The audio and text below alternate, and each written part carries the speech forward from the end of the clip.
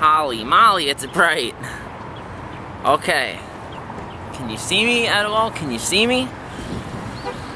Whoa.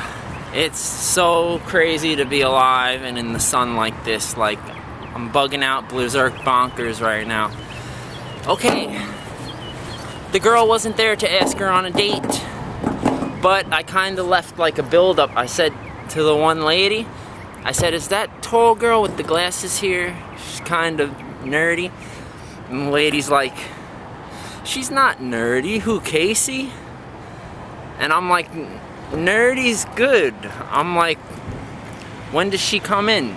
And I'm like, I'm thinking about asking her on a date.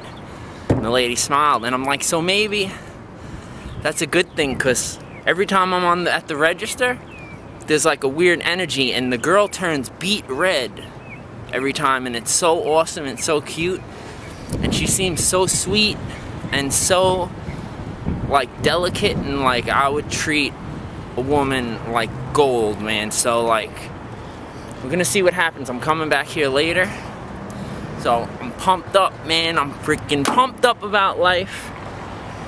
Pumped up, like Dr. Phil would say, I want you to get, oh my God, how do I forget this stuff? What does he say? I want you to get